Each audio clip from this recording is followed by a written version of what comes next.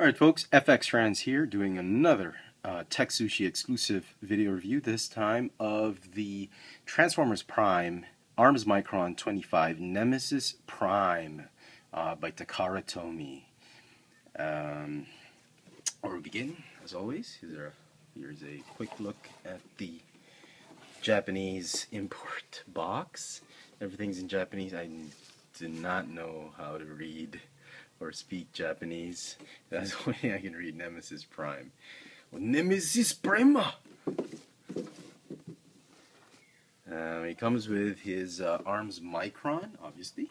I do not know the name because, again, I can't read Japanese. And this is it. So anyway, the mold uses the Robots in Disguise Voyager class Optimus Prime mold. It's exactly the same one. This one I think is a new Arms Micron because the other incarnations of this mold for Takara Tomy, the Optimus Prime versions, has a gun for Arms Micron, I think, and the Toys R Us exclusive has like a Star Saber or whatever. So this is, I think, this particular Arms Micron is unique to this figure.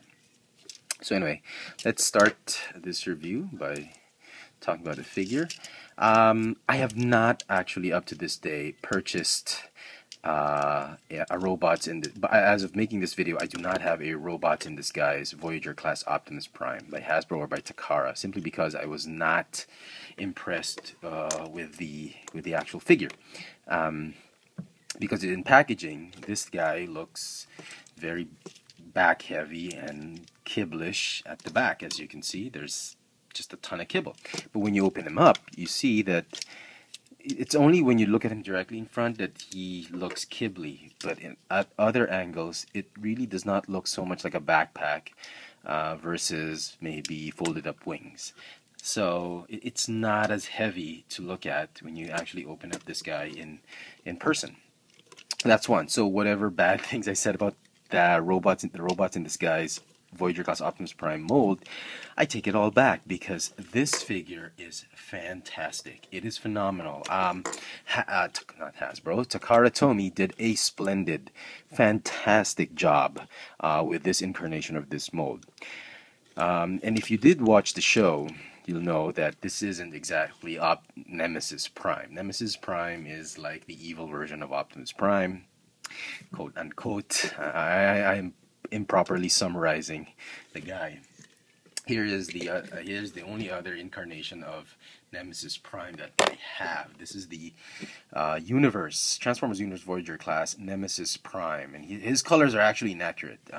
The windshield are supposed to be red, or at least green, but they're supposed to be red.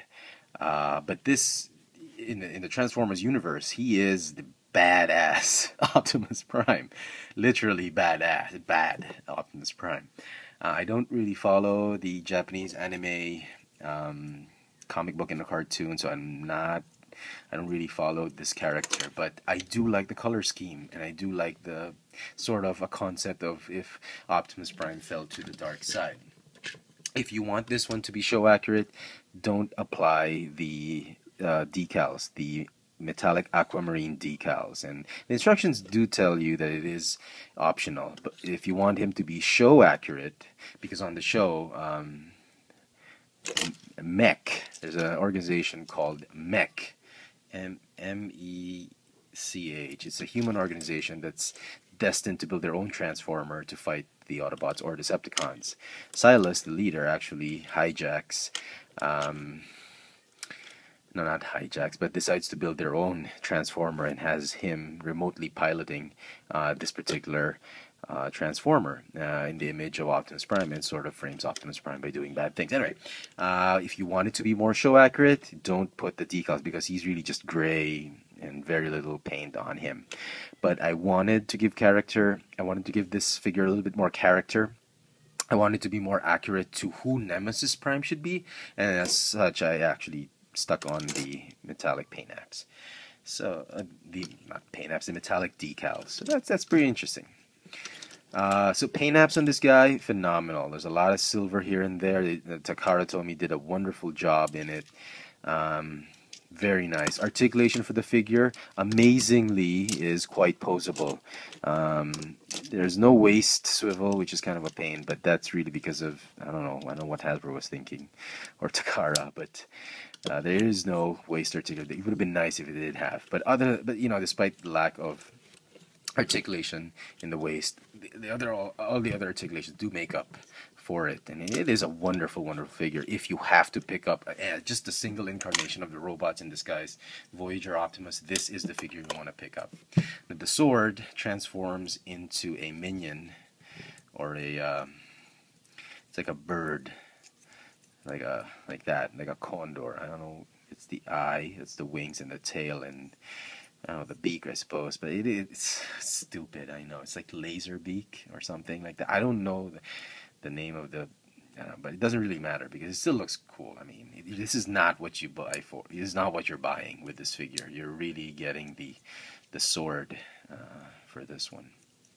So anyway, let's put that off to the side and transform this guy. Transform him. A little bit tricky with the arms, but hey, it's not that bad. If you follow the instructions carefully, or you practice, it's going to be a piece of cake. Alright, just do it this way. Fold this back here, fold this here, rotate here. Okay, like that, like that, like that. Okay, oops, what am I doing? Excuse me. Alright. Alright. You have to get it into this position. If you do so, then you know you're on the right track. Next thing you want to do, you want to do the legs. Yeah, let's try and do the legs now. Go ahead and fold this one in and out, like that. And make sure you join them properly. And fold the shin guards up like that. Or maybe not. Yeah, you can fold that later. And this is the tricky part. These form the top of the hood on the engine, and these form on top. So the way to do it is you sort of fold the shoulders back, like so, and then sort of slide the arm pieces underneath, like that. I hope that was clear enough for everybody. Like that. Hope everybody got that. Let's do it again. So fold the shoulders, sort of slide the arm piece. Oh, sorry, the fist. You're gonna get a fist in. And then this one to properly rotate it this way. So there. And that's that. And then you can start tabbing things in. Like that. Like that. Join the windshield together. And these, they just stay here. Oh, sorry, I forgot something. Fold out these fins. Excuse me. And then join them together, if you can. And they sort of go on top like that. Sort of. No, not sort of. Actually, they do come like that. And now, the shin guards, they're supposed to go underneath and tab. These flat tabs are going to tab onto those flat, very narrow holes, peg holes, like that. And then all that's left is to tab in the wings to form the side panels of the cab. Alright, and there is Nemesis Prime in his his alt mode. Sorry about that, lighting really sucked on that, but I hope everybody got. I don't want to do that all over again. Again, the weapon can peg onto the side. No, sorry. Yeah, like that.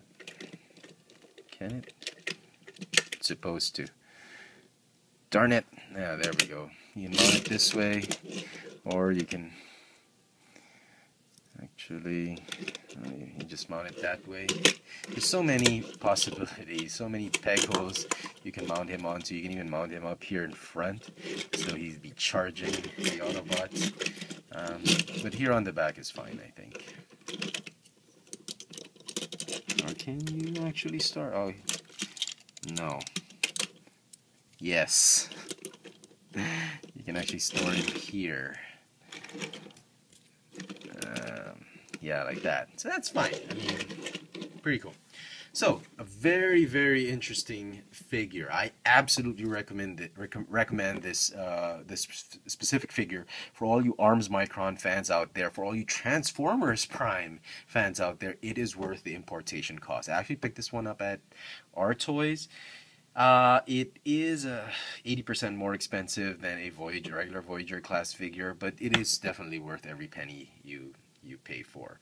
So this has been FX Franz doing another TekSushi exclusive review, and I hope you've enjoyed this video. Please continue to stay tuned to this TekSushi channel. It's got a lot of awesome reviews coming up, and continue. Thank you for all your support for this channel, and thanks for watching.